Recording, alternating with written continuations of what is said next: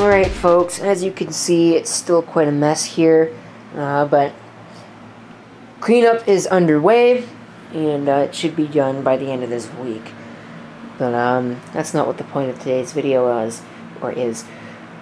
I recently got a request to demonstrate all of my computers and to talk about them, and power them all up and demonstrate them working. Well, unfortunately, I can't really demonstrate all of them working, because some of them are in varying states of disrepair, but I can certainly show you all of them and power up as many of the ones that I can. So let's start over here.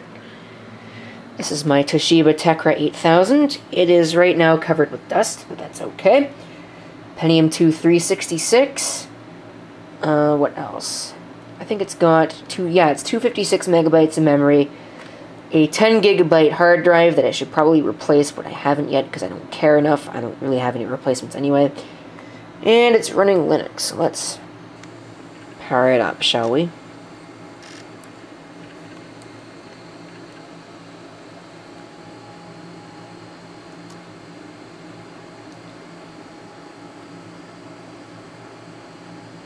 Definitely does take a long time to boot. I'm not really going to show the entire boot process, but you get the idea. It's running anti-X Linux, or anti-X Linux if you prefer to call it that. Anyway, the machine beside it is my music PC. It is a Dell, what is this? Dell Latitude CPX J750 GT. You can hear just how much of a bad shape that drive is in. But anyway, 750 megahertz Intel Pentium 3 processor. This one has also got 256 megabytes of memory installed in it. And, who asked you? And a 12 gig IBM hard drive, and it's running Windows 2000 as well as the mixed DJing program. This machine is terribly underpowered for this task. I'm looking to replacing it with something else soon. Again, nobody asked you for your input. And, oh yeah, it's got a DVD drive in it too. That one's only got a CD-ROM. Like I said, I'm looking to replacing it soon, but it still works just fine for the purpose. This thing runs 24/7. Mainly because it's got a drive that is on the network, and whenever I restart it, it loses that drive, and I have to unplug it, plug it back in, and reset up all the sharing for it. But anyway, so there we have that. The machine up here is my Acer Aspire One 532H 2807 netbook that I used to use as a music machine, but again, it's also terribly underpowered for the job. It's got an Intel Atom N450 processor, clocked at I think 1.86 or 2.86 gigahertz. I can't remember. I think it's 1.86. 2.86 sounds a little bit fast. But that's what it's got in it. It has 2 gigabytes of memory, a 160 gigabyte Hitachi hard drive, and it is running Windows Vista or Windows 7 Starter. So power that one up as well. And oh, there you go. You get to see the boot up process of this one.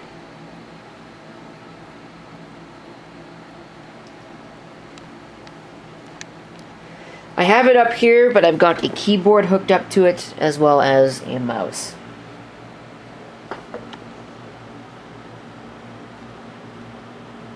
I'm going to come back to this machine in a second.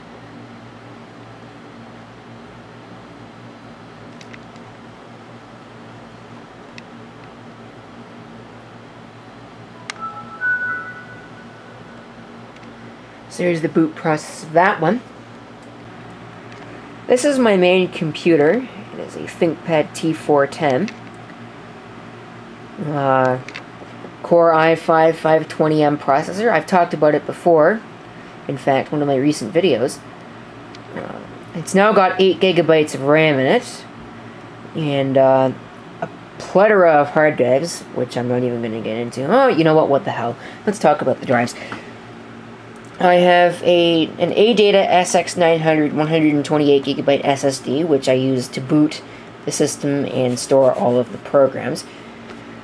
I have a 750GB Western Digital Caviar Black drive that is being used as the storage drive for all of my documents that I have stored on the computer that I would normally have stored on the boot drive. But considering it's an SSD, I don't have them stored there. I should talk about this. This is a 2TB Seagate ST2000DM001. The only Seagate drive, well, maybe not quite. The only Seagate drive, well, there's...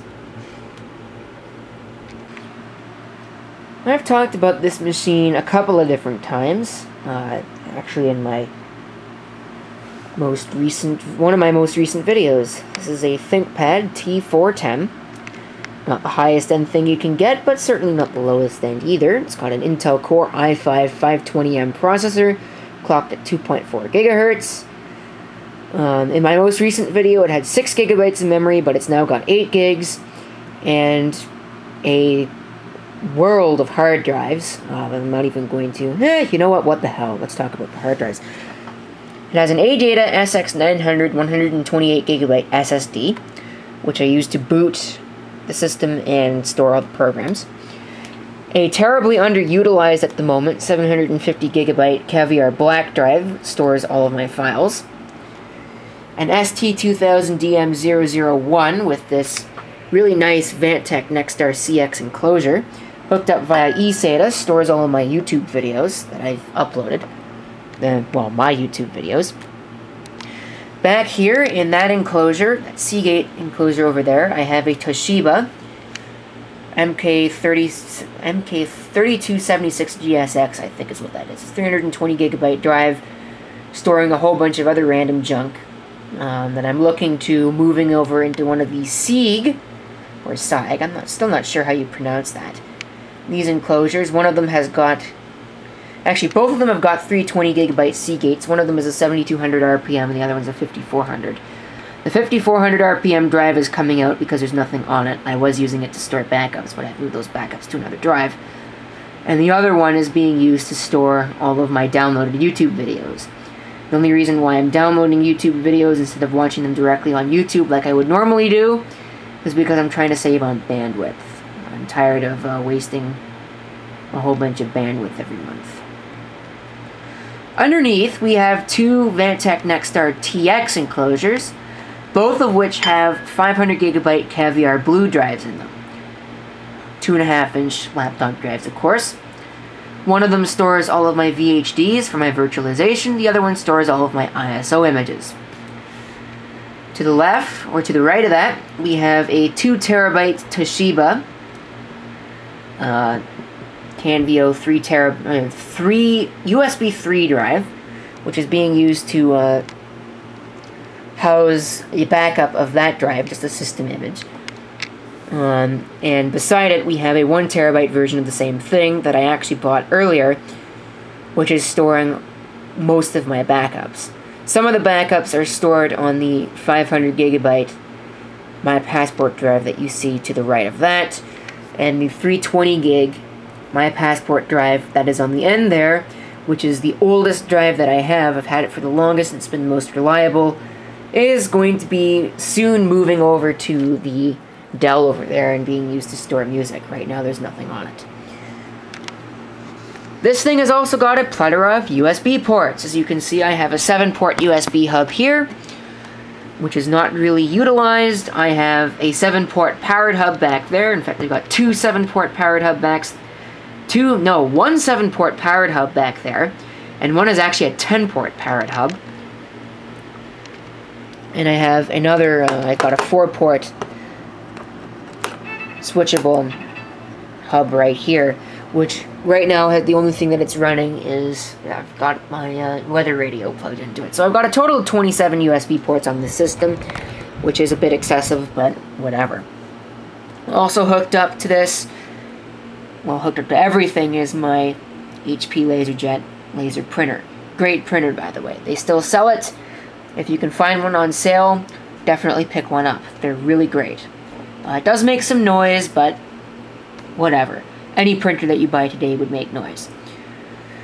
And also plugged into this, I'm sharing my internet connection over this this hub right here. I'm looking to replace this soon, but I have it going out to all of my other machines that either don't have wireless hardware or have malfunctioning wireless hardware. And of course, I've also got 2 fans, because this room is there's not a lot of airflow in here, even with this big box fan. So I have that, which, by the way, yes, it's pink. I thought it was red. In fact, on the box, it looks like it's red, but it's pink. But there's no problem with that. It's just a color, and it works just fine, even though it's made completely of plastic. This one is actually made completely of metal, which I thought was interesting. It's rare that you see a completely metal fan these days. But that's what it's made out of, so there you go, I guess. Beside that, we have my Pentium D. This used to be my main computer back in 2006, and also 2007. It's got a TV capture card in it right now, a Rocket Raid 1740, and an ATI Radeon X1600 Pro, I believe is what that is. Power supply has obviously been replaced because that thing is far too big for the system. I also replaced the cooling fan. It's got a Pentium D820, clocked at 2.8 gigahertz, 2 gigabytes of memory, and hooked up to the RAID card is actually this 80 gigabyte Maxtor serial ATA drive, as well as this 80 gigabyte Seagate serial ATA drive. I had a second Seagate serial ATA drive in here, but that drive failed, and I still have to get it replaced. I wanted to do that today, but today has just been crap in terms of weather, so I wasn't able to get out and do that. I will be doing it tomorrow, however, because I actually have to do other things tomorrow. So, unfortunately, because that was the boot drive, I can't really start the system up and really demonstrate it at all. So, I mean, I guess that's not happening, unfortunately. It also has a floppy drive in it, and I do need to replace the optical drive, because the optical drive is sitting on the floor in pieces because it broke. Of course. One other thing that I forgot to mention, and wow, that really does not look all that colorful. It's a lot brighter yellow in real life, is the keyboard. This is what they call an Easy Eyes keyboard, which is ironic considering this thing probably causes bad eyesight. And even if it doesn't, I mean, it's supposed to make your typing a little bit better because the keys have bigger printing on them. The thing that annoys me the most about it, though, is the fact that, first of all, it's got one of these little itty-bitty teeny-tiny cords on it that is going to break the first time I bend it the wrong way.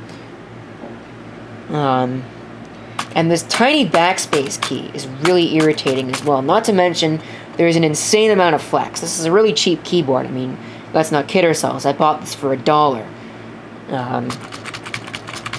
Crappy switches, crappy keys, but the only reason why I use it is because it was cheap, and because I don't really use this system often, and I needed my good keyboard for that Acer netbook, because I do use that for converting audio for use on my music system, so there we go.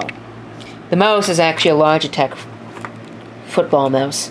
Had that for a long time. In fact, that was the original mouse. Well, no, not quite. I had a soccer ball mouse before this one, but that one got so worn out that it stopped working. And we bought this as a replacement in 2007. I've had it since then, and it still works. So you can see it's also starting to get a little bit worn out right here. The paint's chipping off, but oh well, at least the optics still work in it, unlike the soccer ball mouse, which was actually built quite a bit cheaper than this one. It was still a Logitech mouse, but I don't know. Alright, I'm going to give a warning right now. This is a CRT monitor. There's going to be a lot of blinking in this part of the video because it's happened before, so skip this part if you have epilepsy or any other photosensitive conditions. because it is going to get a whole lot, well, it's going to get really flashy up in here.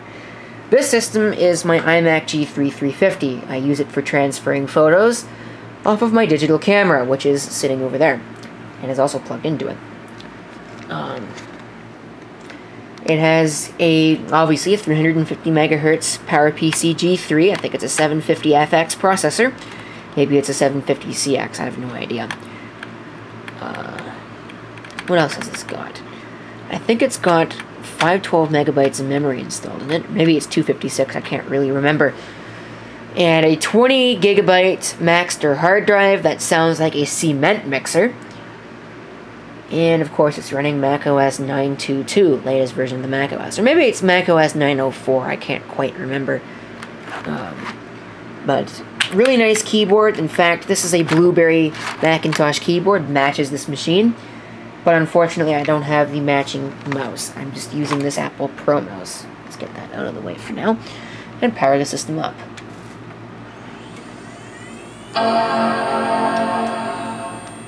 I love those speakers. They put out a lot of bass. I mean, they're not the best speakers in the world, but they're certainly a lot better than some of the junky speakers that you can find in computers today. Oh, it's a motherboard CD for this system. I should probably find the sleeve for that. Like I said, blinking patterns ahoy. This camera won't focus on this CRT, I'm well aware of it. And it is about to get worse than that, as you can probably tell. Yeah, it's not that bad. Usually it's a lot worse.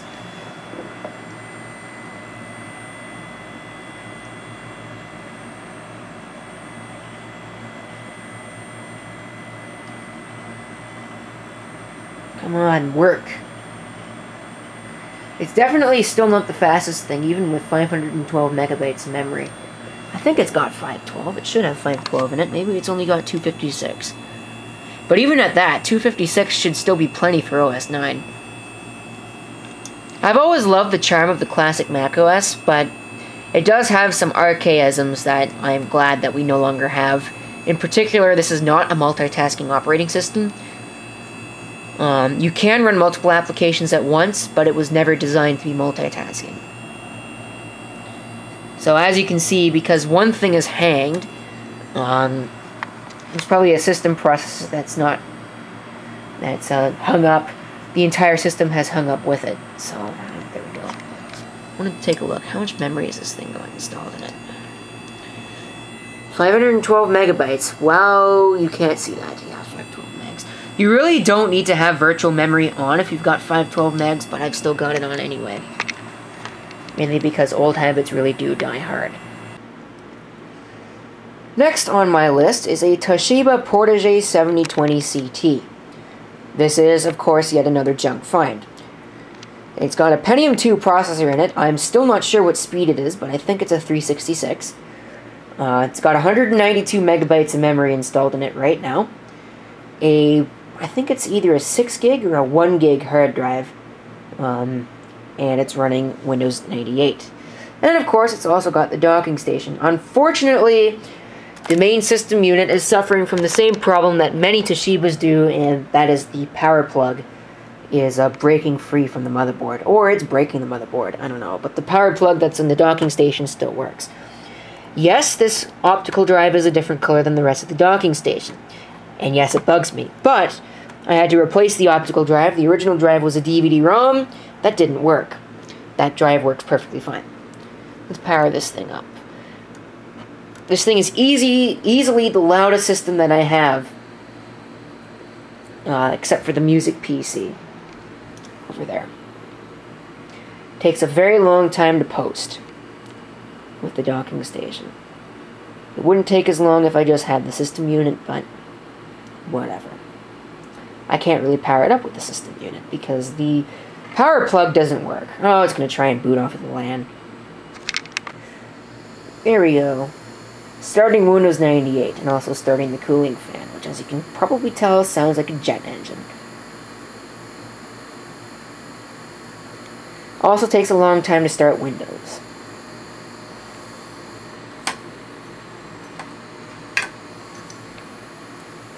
Even with 192 megabytes of memory. Come on, computer, I don't have all day.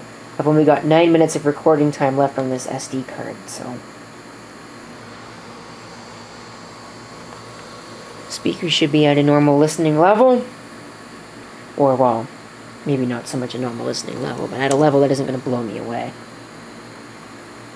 Now it's going to try and... There we go.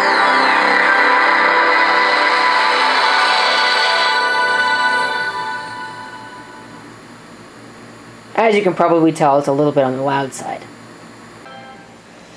Next up, we have the oldest PC of the bunch. This is my Toshiba Satellite Pro 420 CDT. Again, very similar to a computer from my childhood. The fourth laptop I ever had, or was in the bunch of the fourth laptops, I got into... Next up, we have a machine that is fairly similar to the fourth laptop that I ever got. Although I actually got a bunch of laptops at the same time. But anyway, this is a Toshiba Satellite Pro 420 CDT. The model under the 430 CDT that I had way back in the early 2000s. Unfortunately, I don't have my 430 around anymore. That one died in a power surge. But this thing has got a Pentium 120 processor in it. I think it's got 40 megabytes of installed memory. It's got a 32 megabyte RAM card and 8 megabytes on the system board. This one definitely has a 1 gig hard drive in it, and it is running Windows 3.11 and DOS 622.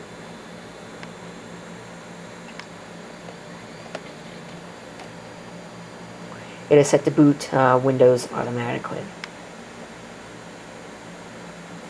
I wish this camera would focus properly. Yep. 40 megabytes of memory.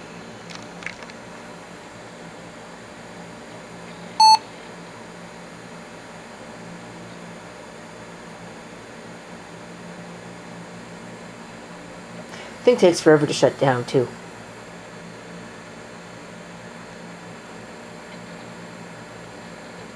You can see booting into Windows for Workgroups. I don't have the display driver installed, but I guess it doesn't really matter, because it still works just fine. Now it's finally shut down.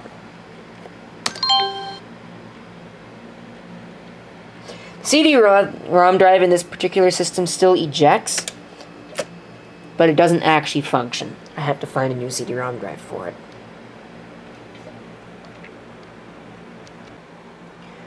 Next up, we have got a system that is in pristine condition. And I even have all the documentation for it.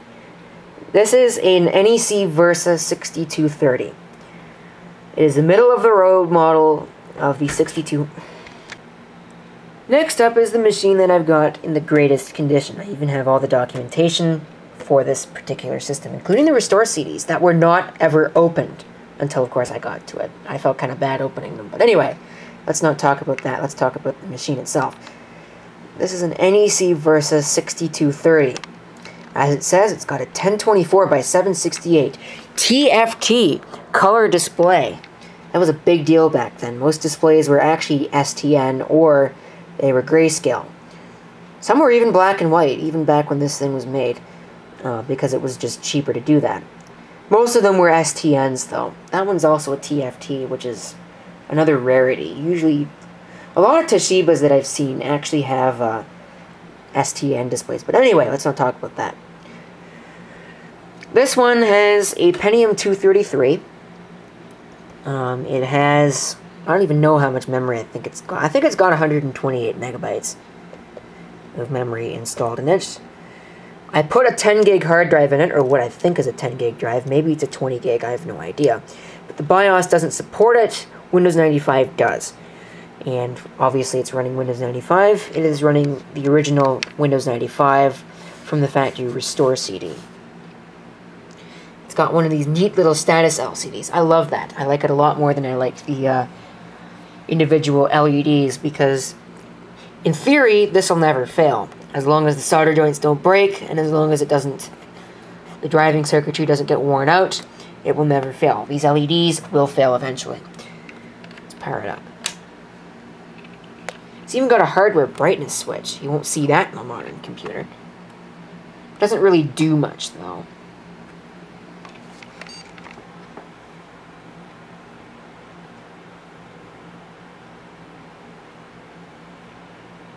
Anybody else remember when laptops used to make that beeping sound whenever they started up? They certainly don't do it anymore. I miss that. Heh, virus scanner. As if that'll find it. In fact, I think it's McLaffey, too.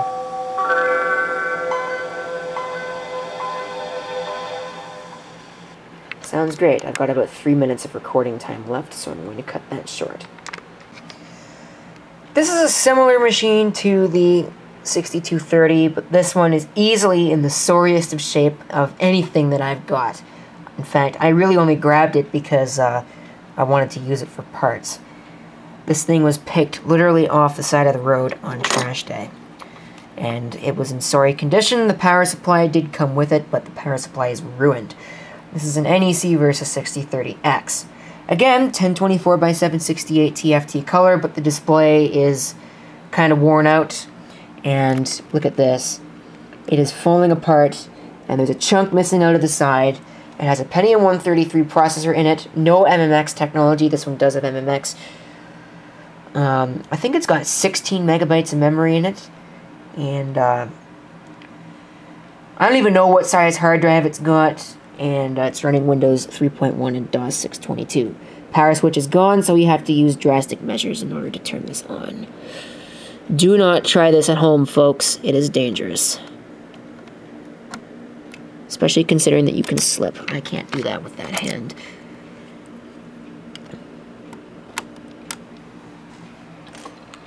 Thankfully, the switch still works. We'll see how worn out it is in a second.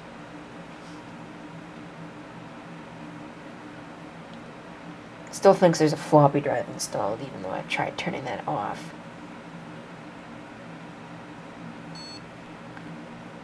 I think this one actually has a Phoenix BIOS in it. Now let's see. 16 megabytes of memory. Hard drive is 1.4 gigabytes in size. It is definitely an IBM drive. I know that much. Windows 3.1, of course. This is a PowerBook G4. It's not actually mine. It belongs to somebody else, a family friend. But I've had it since about 2007, and of course the latch doesn't want to open. Come on. Just a little bit finicky. This thing has a 1.5 gigahertz PowerPC G4, of course, it's PowerBook G4. 2 gigabytes of memory, an 80 gigabyte Seagate hard drive IDE, and it's running OS 10.5 Leopard, which is the latest version of the OS 10 software that can run on a G4.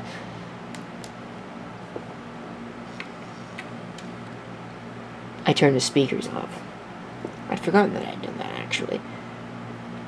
This thing takes forever to boot, though.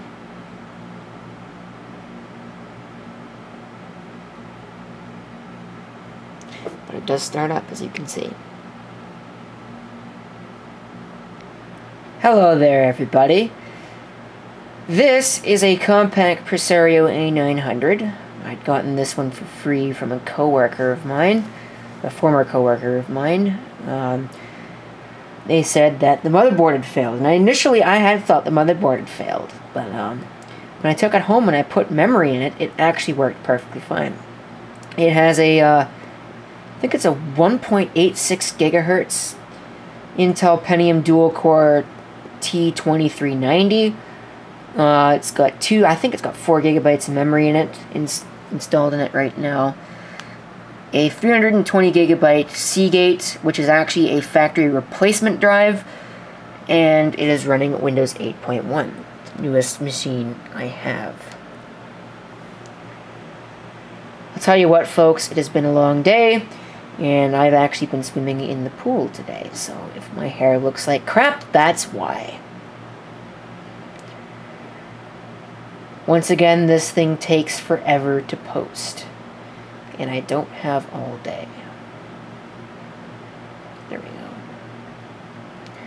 Starting Windows. Yay.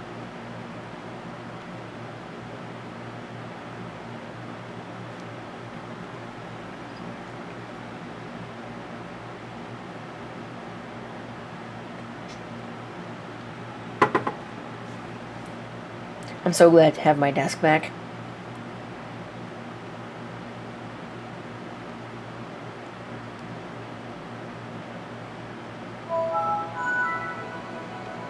There you have it. This is my IBM ThinkPad T42P. Again, another trash find. It has a 1.8 gigahertz Pentium M. Is in brutal condition, as you can probably tell. At least the keyboard is.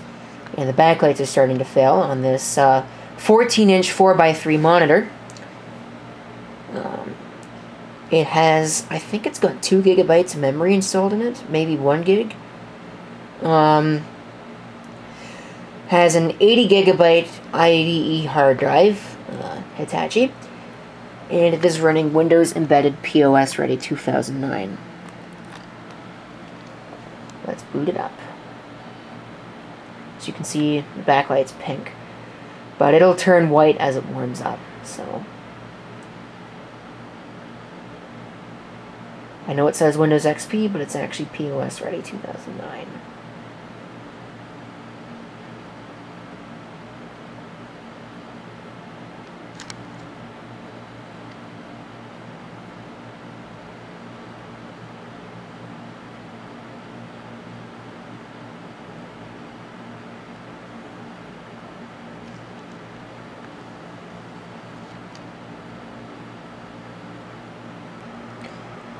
This also used to be my main computer. This is a Lenovo ThinkPad T500. Right now, it still has its 2.26 gigahertz Intel Core 2 Duo P8400 processor. It's got 4 gigabytes of memory, a 500 gigabyte SSHD, and it's running Windows 7 Ultimate. I'm going to start this one up off of battery power, because why not?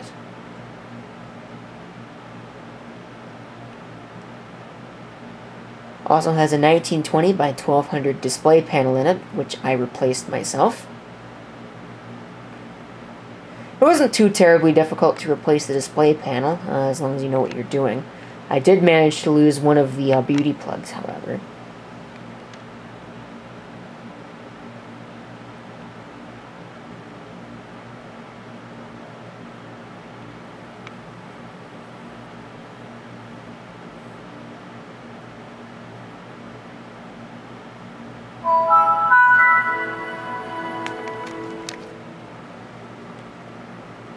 Of course it's not going to let me in.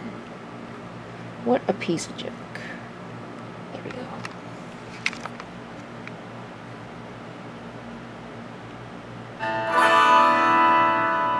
Lovely background there, right? I think so. And now, folks, we unfortunately get to the bunch of machines that don't work. This is my Macintosh PowerBook 180. It has a 33 MHz 68030 processor. It is maxed out at 14 megabytes of memory. And it is the oldest machine that I own out of everything. It was made in 1992.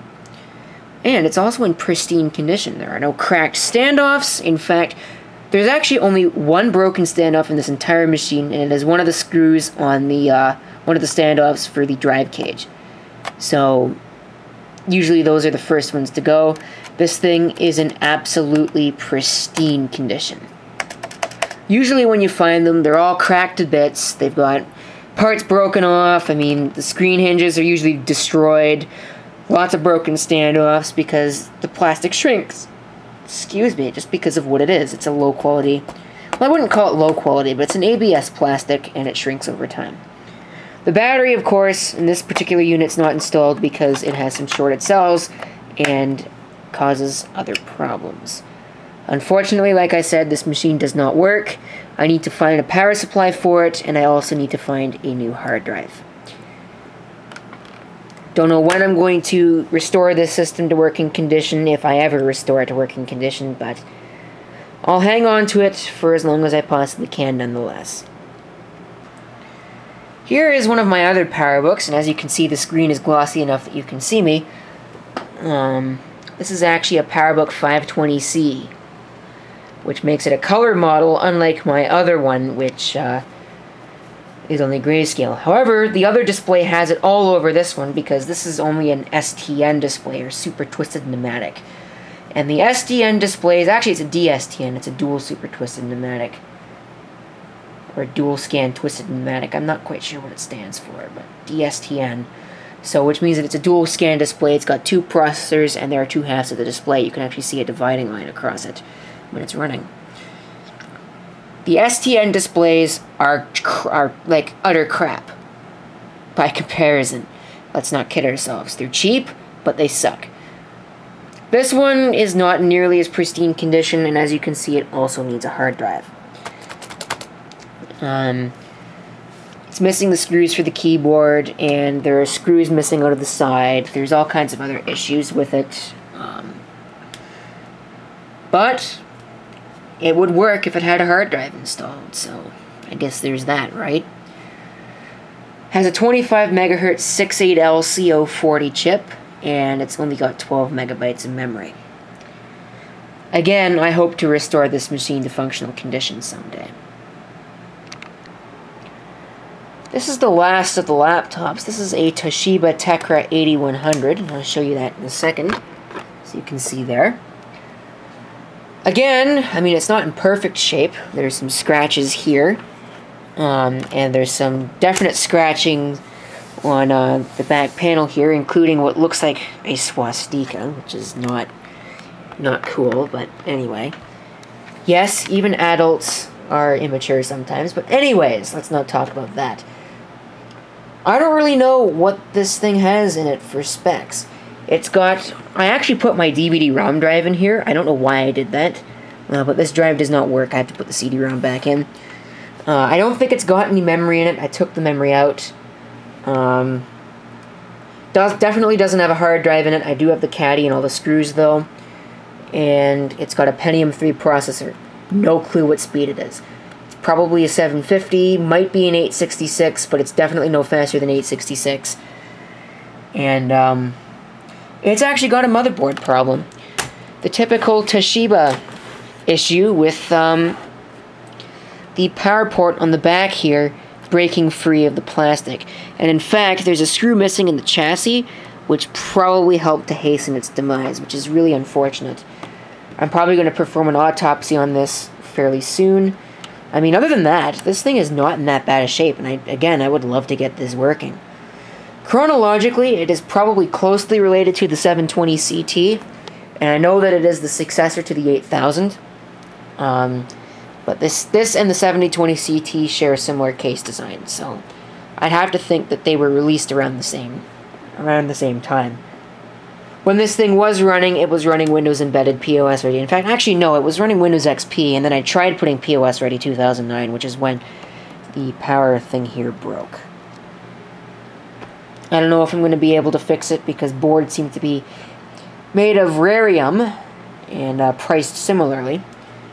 So I'm going to see what I do with this one. I mean, it's not really worth much.